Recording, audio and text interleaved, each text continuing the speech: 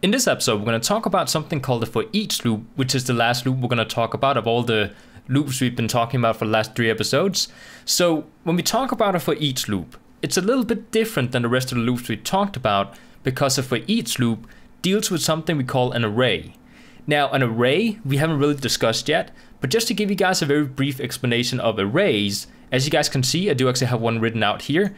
And basically, an array is when we have a bunch of data which has been combined into one something, like a variable like we have here. So right now I do actually have a variable, which I called array, which is equal to an actual array, which has different data inside of it. So usually we would just have array equal to one string or something, or like a number. In this case, we do actually have multiple numbers inside one variable. So now that we have the array in here, we can actually start talking about the Foreach loop. Now, I'm just going to give you guys an example here underneath where I'm going to create a Foreach loop by writing for each space, parentheses, curly brackets.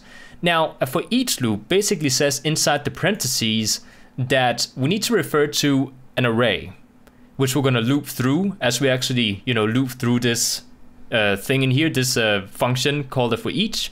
And what we're basically going to do is every time we mention another variable which we create inside our loop, it's going to spit out a piece of data from this array which we created up here that we're going to refer to. So inside the parentheses, I'm going to go ahead and write the name of my array, or the array we're going to use in this example called array. I'm going to say as, and then I'm going to give it a name of another variable which we're going to use inside the loop. And we haven't created this one yet, but we're going to do it once we get inside the loop itself. So I'm going to go ahead and create a variable called, we can just call it loop data.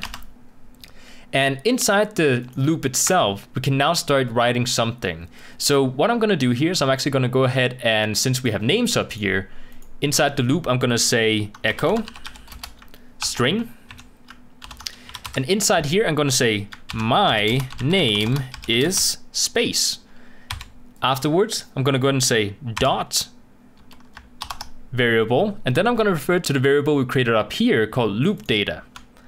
Because each time we use loop data, it's going to go through this array and loop out the information. So if I do actually go ahead and write this like so, and go down to the next line. Actually, we don't need to go down to the next line. We can just go ahead and add a break after here, because we do want to have a break in between what we're writing here. So we have everything listed underneath each other. So if I do actually save this, refresh the browser, you guys will notice we get my name is Daniel, my name is Jane, my name is Jacob.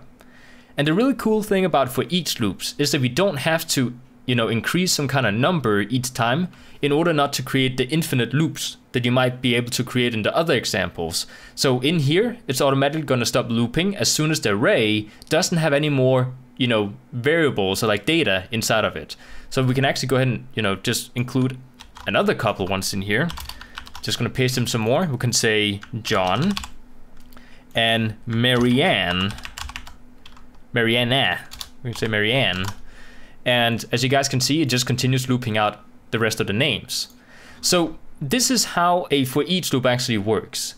And there's not really a lot more to it. Now, we talked about a lot of different kinds of loops now, and you guys might not be able to see the purpose of each one of them, like in a real life example, but at some point we will be using these loops individually for some kind of experiment or, a little workshop we're going to do at some point. So for now, we talked about the loops, and we can actually start getting started on talking about a couple of other things that we need to know before we talk about databases. But soon we can actually start getting into databases, because in order to create something like a login system or a sign up system on a website, we do actually need to know just a little bit about databases. So soon we can actually start creating some really cool stuff inside a website.